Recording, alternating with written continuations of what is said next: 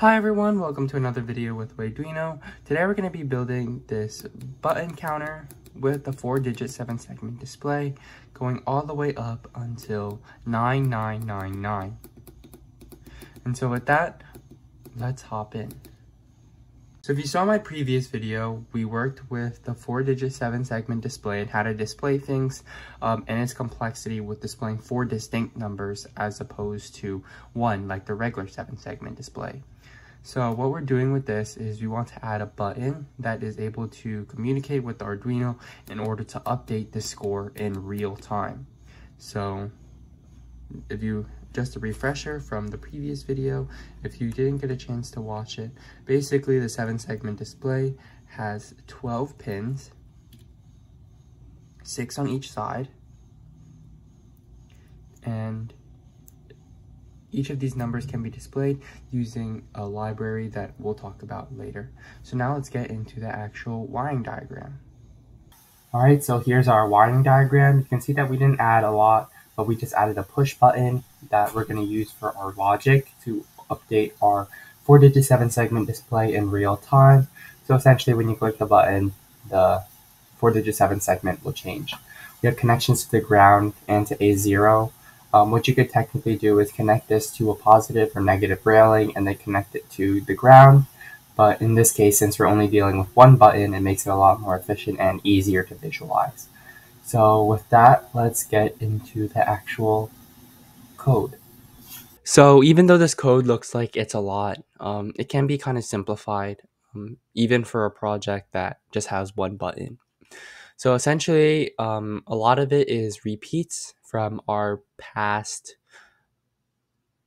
videos. So we have the 7segment.h library. If you're familiar and you watched some of my previous videos, you know that this library helps to initialize the 4-digit 7-segment display.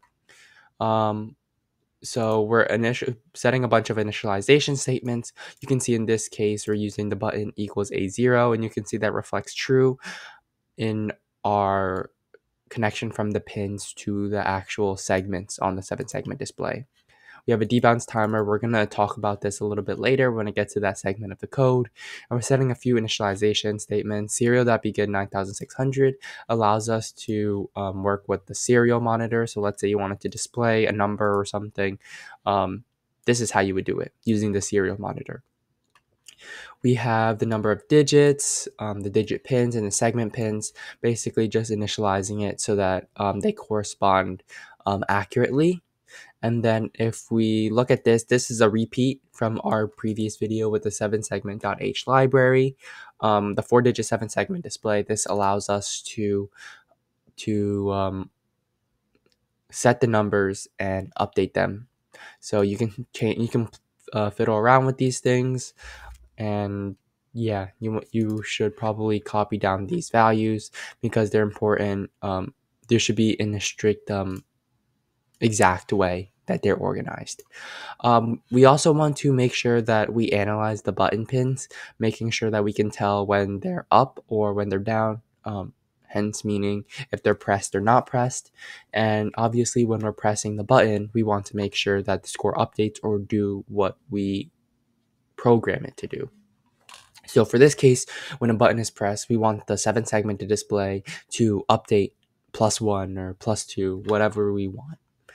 This is super important because it allows us to look at the button and adjust accordingly, right? So if you hold the button maybe for like a second, we only want that one press of the button to increment our score by 1.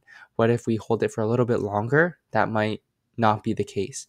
So what we do is we implement a debounce timer, which basically checks, basically in a simplified way, checks when you press the button and only adds 1 per 1 press. So if you press the button once, it will update the button once instead of maybe going crazy and adding a few more points than should have been because the Arduino detects that it's still pressed. So we want to also update the button state, make sure that we're always looking to see if the button is pressed or not pressed. And when it's pressed, adjust accordingly. When it's not pressed, don't do as stated in the code. We want to update the last button state to explain or keep track of the, I guess, record of when it's pressed, when it's not pressed, so that like as I said before, if it's not pressed and you press the button, that would indicate that you need to follow this +1 score. If it's still pressed down, then we don't want to do that. And this is actually in such a better simplified manner that we're able to update the score regularly. So the 7segment.h library, you can see over here, allows us to do that easily by setting a number score and then refreshing the display. Let's say you press a button and then you press it again, press it 3 times. That should all display accordingly once you press the button, as opposed to keeping that information and then updating them all at once. So essentially, this code helps to update the 7-segment display, the 4-digit 7-segment display in real time, relying on the information from the button that we established before. Alright, so with that, that's going to be today's video. Today we learned how to create a 4-digit 7-segment display with the button to update in real time, and maybe you can apply this to any of the other displays that you create using this push button, since it's essentially the same logic, connecting it to the digital and to the pins. So with that, thank you for watching today's video. If you enjoyed, please make sure to like and subscribe. Please stay tuned, as I'll be posting more creative projects, more shorts, more creative things that might be of interest. So with that, thank you for watching today's video.